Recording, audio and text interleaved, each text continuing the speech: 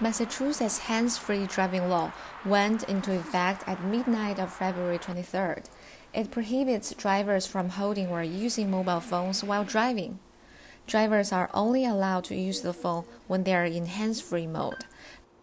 I've been trying to be hands-free for quite a while. I have a Apple CarPlay system in my car. I do it by voice. An Uber driver in Massachusetts, who unwilling to reveal his name, expressed his concern. He said Uber drivers have to tap on the phone when they pick up and drop passengers.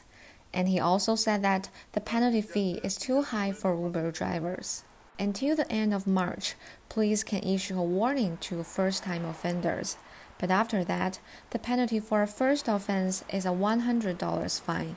The penalty for a second offense is a $250 fine. And a third violation will mean a $500 fine. I guess they want to discourage you from doing it.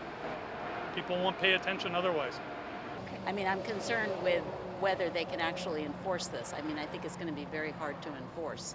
So I think the police are going to need some special training. It seemed to be a small step to put down your phone, but it's never easy to break a behavior pattern. As challenges emerge, Massachusetts still need more time to get along with this hands-free driving law. For Bill News TV, this is Andy Zhang.